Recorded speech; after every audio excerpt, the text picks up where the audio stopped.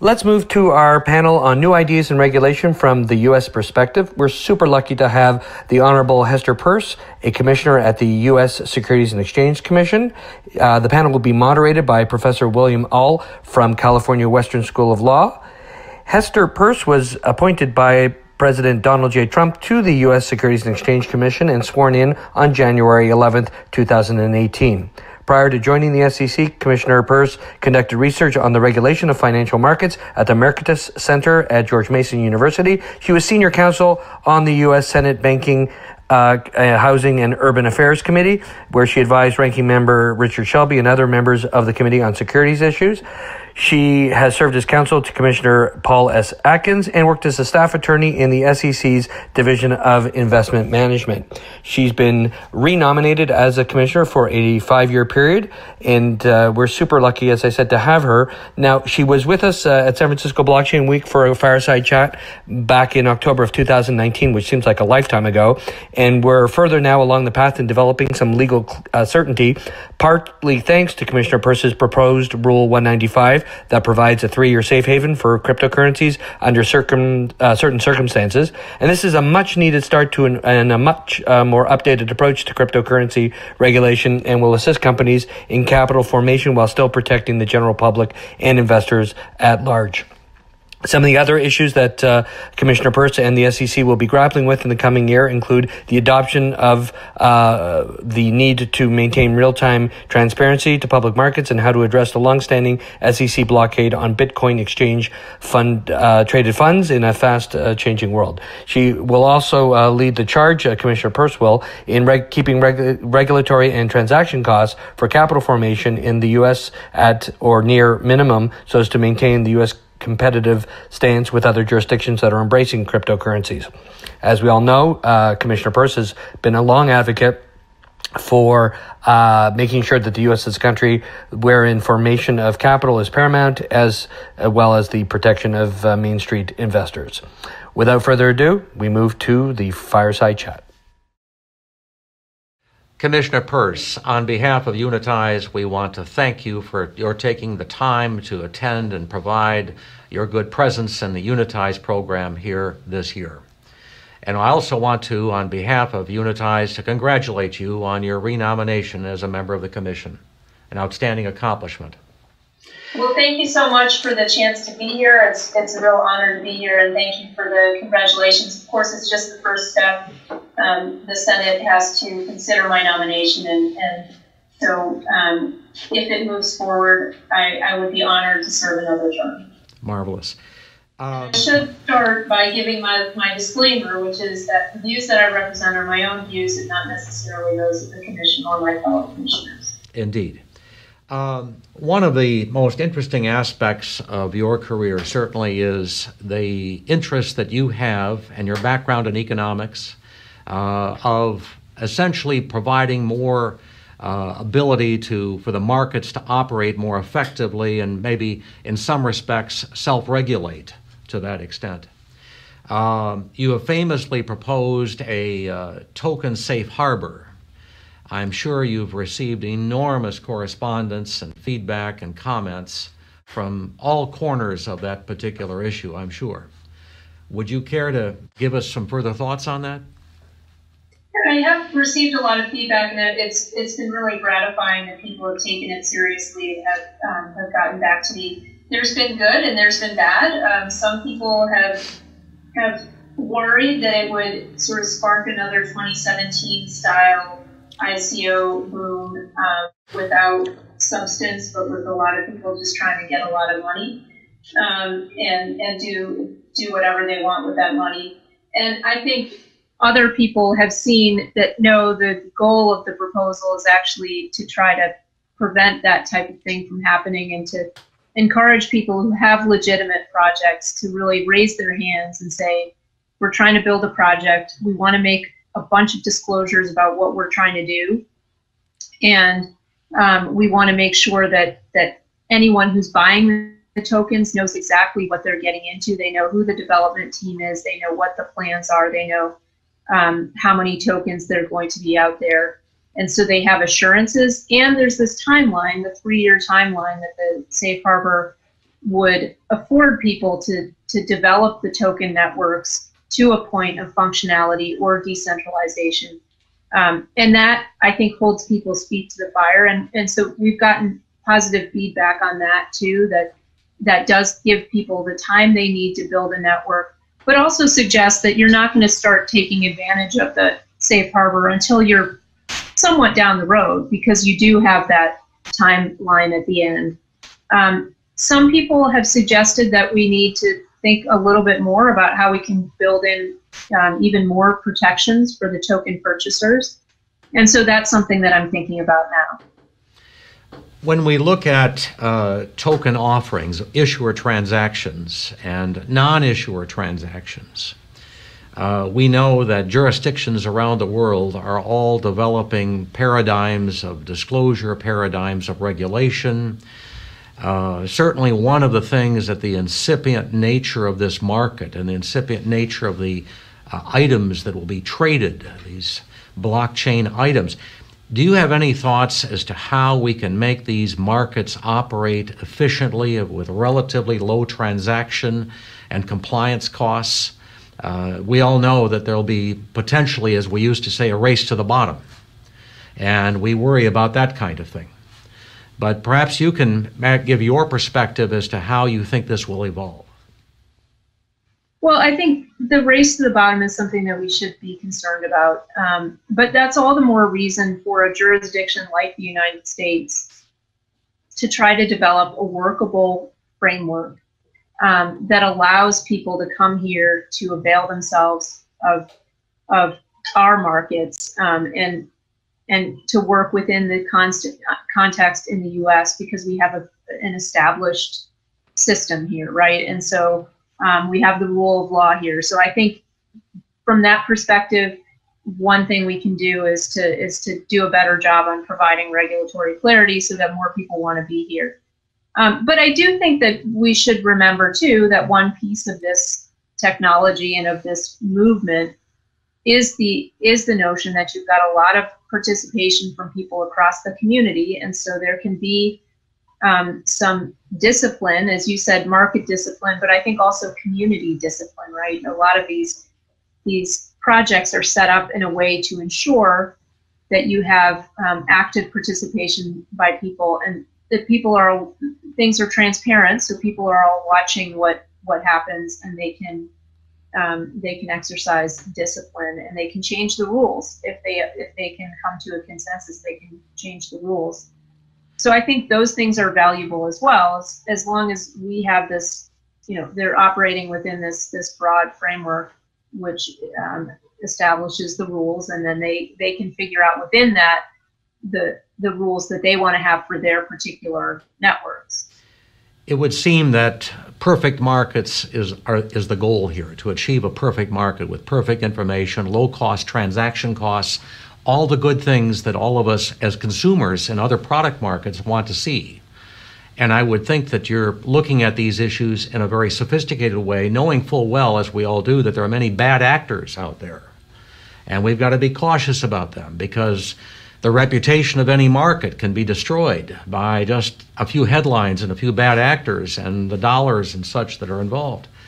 Do you have any thoughts on collaborating with the industry and others to prevent these bad actors, or otherwise putting in some safeguards?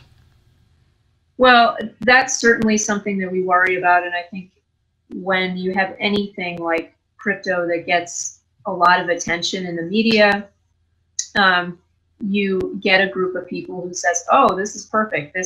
I'm going to take advantage of this phenomenon to steal people's money. And we see that going on now with COVID. People are saying, oh, I have the cure for COVID. I have tests for COVID, all kinds of things. And companies that were doing crypto before think, oh, now we can pivot. Companies I put in quotes, right? Now we can pivot and we can do something on COVID. And so one thing that we all need to do is we ourselves, and we need to urge our friends and neighbors to be very cautious when they buy anything, especially when they're being told this is the deal of the century, and if you miss it, you're gonna miss out on your chance to become rich overnight. Sure. So I think that's one piece of it, but I do think another piece of it is we do bring enforcement actions, and we bring lots of enforcement actions against people for who engage in fraud, no matter what they call it, and that's important. But to your point, the community does have a role to play. The industry has a role to play. When you see bad actors, don't just wait for us to find them. Tell us about them. We have a tips, complaints, and referrals page on our website. And if people see things that don't look right, send us a tip, complaint, or referral. We call them TCRs. We have a process for going through all of those and trying to triage and figure out what we need to follow up on. So don't hide it from us, because I think, to your point, it works in all of our interests if the bad actors are singled out and dealt with, rather than, and otherwise it colors the whole industry. Well said, and I applaud your good efforts. I think these are the kind of things that are needed, especially in a nascent market where rules and norms have not yet been established, and obviously a foundation for that market is certainly something that's going to aid capital formation. It'll help smaller companies, smaller businesses, the entrepreneurs. All of these folks benefit, in addition to the big guys as well.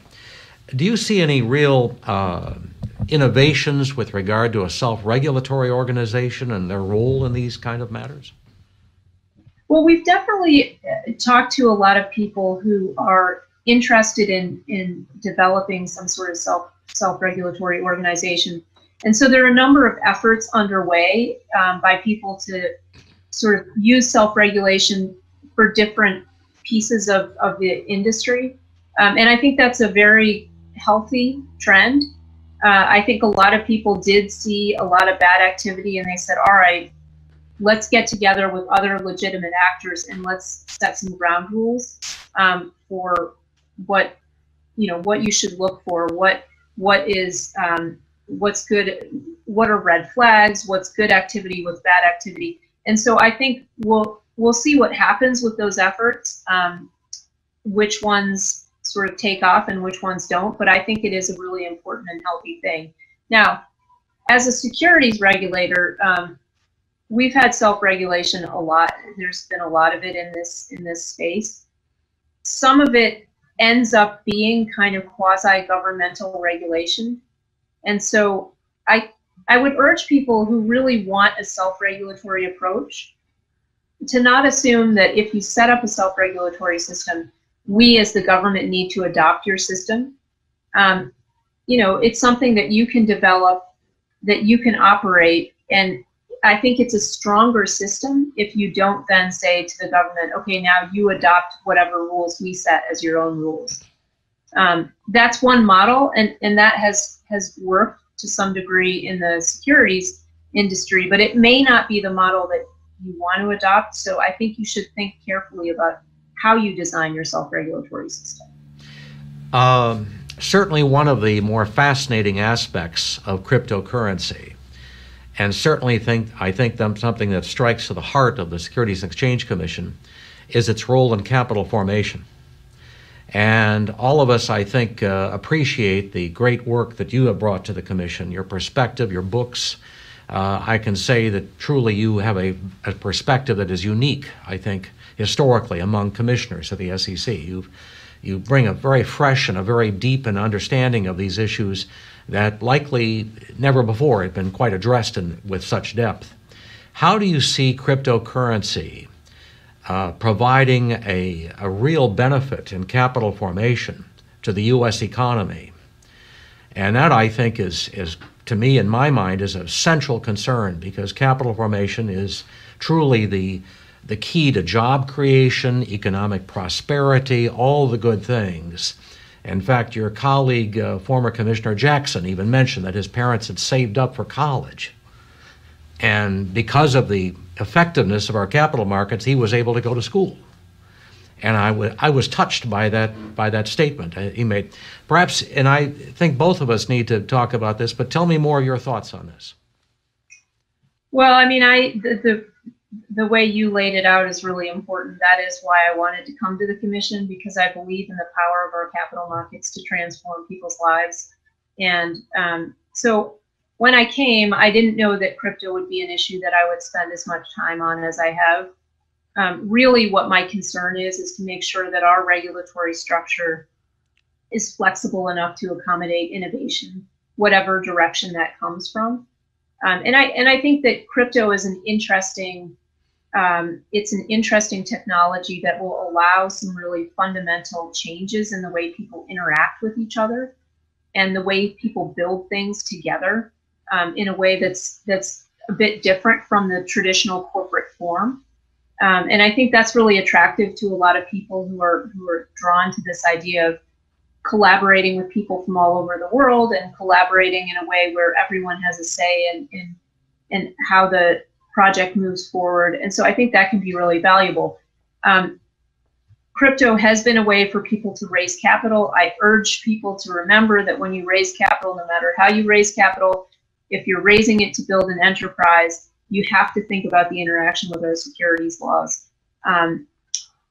I think that sometimes sometimes the line has been blurred between what capital formation is and what just selling tokens, which I think is a little bit of a different, selling tokens to build a network to get the network effects going. That may be a different set of considerations for us, and that's why I've advocated for a safe harbor to allow us to kind of separate those out and say, okay, if you're trying to build a functional network, that's one thing. If you're actually trying to raise money, I think blockchain technology, crypto can be an effective way to do it, but then you better make sure that you're complying with our securities offering rules.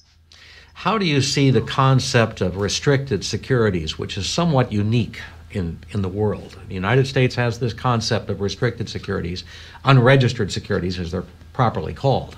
How do you see that concept being applied to cryptocurrency and capital transactions or capital formation transactions? And do you think that in some ways the architecture of the 33 Act could be replicated with respect to capital formation activities in the cryptocurrency sphere? Well, I mean, to one degree, I would say, I don't know that we need to replicate it because the framework is designed to be fairly flexible. And so it's designed to accommodate all kinds of different forms of capital raising. And I think that has been a strength of our securities laws, that we're not wedded to very, rigid definitions, but they're flexible enough so that when something new comes along, it can fit within that framework. My concern has really been, and so if you're selling securities and you sell them to just accredited investors because they're unregistered offerings, I mean, that should work much the same way it works with other kinds of securities. I think where the flexibility needs to come in and where the thinking about how do our rules need to change is really this idea of when you're trying to get broader participation in your network. Because I think people have been fairly successful thus far with raising money from accredited investors, as long as you limit yourself to accredited investors. And that's another issue we can talk about. I mean, I have my own concerns about the accredited investor framework, but I think people have figured out how to use that in connection with crypto. Do you see any overarching, challenging issues of disclosure? When I think of an issuer transaction or a non-issuer transaction, the disclosure burdens are fairly clear typically. But in this context of cryptocurrency, I can think of all sorts of interesting issues that would come up. Maybe you can see how this might evolve. I don't know. Well, I think that too was part of the reason behind the safe harbor, to say, is the set of issues that a purchaser of a token is interested in the same as the set of issues that the purchaser of a security is interested in? Or are there a different set of disclosures that make more sense for that purchaser to get? And so I think that's kind of the thinking, is you want to know, how many tokens are going to be out there. You want to know things about the development team, which may be similar to what you'd want to know about someone raising money for a company, but you really want to have a sense of kind of where the plan is to bring that network to fruition and those kinds of things. So I think it does make sense to tailor the disclosure. Now, that said, our securities disclosure laws in general are fairly flexible because they really are based on give people what's material for them to know when they buy a security. And that materiality framework, as opposed to very specific disclosures, has been quite effective. Now, there's always pressure to add specific disclosures about X, Y, or Z, so we have to be careful.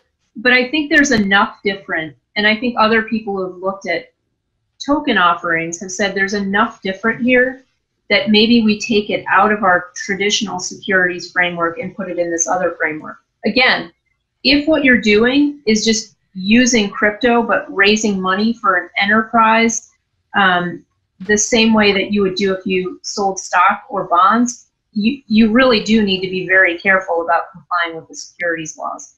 I'm trying to provide a route for people who have probably already raised money from accredited investors or in some other format, have built something, and then they want that token to be out there and to be in use. And that's where they worry that just by putting the tokens out there, they're going to be accused of running afoul of the securities laws. That's why I said, okay, let's develop a framework that works just for those tokens. So really, it sounds to me as if you're looking to have a framework that might be similar to the framework of continuous and integrated disclosure that we currently have in our existing security markets, a la Regulation SK and SX, and to essentially perhaps add additional disclosures to ensure that investors get all the good material information that they need to have to make an informed investment decision. Which really gets us into the trading markets concern that I think some people have raised. And where will these markets exist? How will they operate?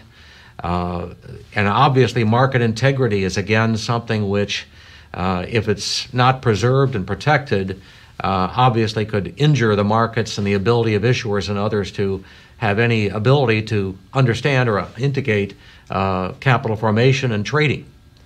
Do you have any thoughts on that? Yeah, well, I think a lot of people are thinking about how these markets will work. And one of the key issues for people running these markets has been, you need to tell us whether these things are securities or not securities, because if they're securities, then they have to trade on an exchange or an exchange-like venue, an alternative trading system that is governed by quite specific rules from the SEC. If they're not securities, then they can set up trading markets that don't necessarily have to comply with our rules. And so one thing we need to do is provide clarity so that these platforms know what they need to trade like a security and what not, or what can trade in other ways. But I think one thing that has been fun for me in this space is that people who are coming to it fresh are designing trading platforms and thinking about things in a lot of the same ways that people who run traditional securities exchanges and alternative trading systems think about them. How do we have markets that have integrity, where the people can trust that the pricing is working the way it should, and people aren't worried about being taken advantage of, having people front run them, those kinds of things.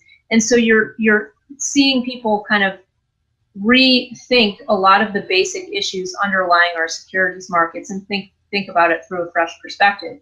And of course, in this area, there's the further exciting possibility, but also one that poses some difficult legal questions of a fully decentralized trading platform. How would that work? And so those are challenges that I think young lawyers need to be thinking about, who understand the technology and thinking about how that would fit within our framework. But again, if you're trading securities, there's a whole host of rules that that your platform has to comply with. And so we're we're thinking about that, and I think it's incumbent upon us to provide as much clarity as we can. What do you foresee any specific technological attributes that need to be accomplished in order for these markets to operate effectively within the framework that you envision, and obviously consistent with our securities regulation otherwise? Well, I mean, I think one thing that we can look to is the technology poses challenges to us, but it also does pose new opportunities, because you can build things into smart contracts that you wouldn't be able to build it into just a regular security, right? So you can actually build rules right into the contract, and that means that automatically the rules are complied with. So I think that's an area that I'm really interested to see, both in connection with my safe harbor proposal, but also more generally, how will that transform the way even regulation works, right? I think it raises real possibilities of making some regulatory compliance much easier. At the same time, there are a lot of other issues that we'll have to think about. We have to think about data privacy issues, those kinds of things. And so new technology enables us to do much more as regulators, but it also poses challenges for us as we think about how we can do that, but respecting people's need not to be watched all the time, for example. So it's poses many interesting challenges. Do you foresee any real difficulties in perhaps maybe changes in the extraterritorial application of U.S. securities laws, given the nature of the instruments that are being traded? I can foresee some serious challenges to define where the U.S. securities laws would apply and where they would not apply. There's a lot of good case law on point, but obviously this is a whole different ballgame with blockchain. Your thoughts? It's certainly a difficult area, and it's a difficult area even without blockchain. It's a difficult area with blockchain, where you've got, people are involved from all over the place. It's really hard to block out U.S. persons if you don't want them involved. So it certainly is challenging for us. And I think even apart from figuring out, okay, where jurisdictionally, where do we have the legal authority to go? So once you've established, yeah, we could actually go after that because there's enough of a connection to the U.S. Then I ask the question is this a good use of our resources? Because we have lots of things that we can do with our enforcement resources in particular. And I want to make sure that we're using those as wisely as possible. And so if we're dealing with a situation where it's a U.S. person who's gone, and a U.S. investor, for example, has gone and availed herself of markets outside of the United States, and then something goes wrong, my question I'm going to ask was that person, when she was investing overseas, anticipating protection from under the U.S. securities laws? If not, then that may not be how we spend our enforcement resources.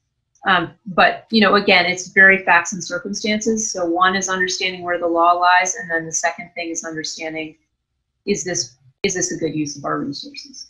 It clearly is a scenario here, it would seem, where you and your groundbreaking efforts, your interest and very much professional devotion to economic principles and efficiencies and markets and capitalism is going to bring forward, I think, truly many great opportunities for innovation and probably leadership for the United States in this very vital area. As we close out today's discussion, what are your general thoughts as to what the next events and next issues that need to be examined may be? Well, I appreciate those kind words. From my perspective, what we really need to do is just remember that innovation typically comes from outside of the government sector. We need to set up a framework that allows people with great ideas to spend as much time as possible thinking about those great ideas and as little time as necessary thinking about regulatory structures. So that means that we as regulators need to have clear rules so that people know what they can do and what they can't do, and not have that they don't have to spend a lot of time worrying about that. Again, people need to comply with the rules, but we can help them by making the rules clearer. And then innovation, I'm confident, will bloom and will happen here in the U.S. As well as other places. I have to say, I congratulate you on having the foresight, the perspective, and the understanding of how markets operate. And I think your insights are invaluable, and your leadership is going to be critical as these markets evolve. And I want to congratulate you again on your renomination. It's a tremendous endorsement of your good work. And I think I speak on behalf of everybody. We thank you. Well, thank you so much, and I've really enjoyed our conversation. I as well. Thank you.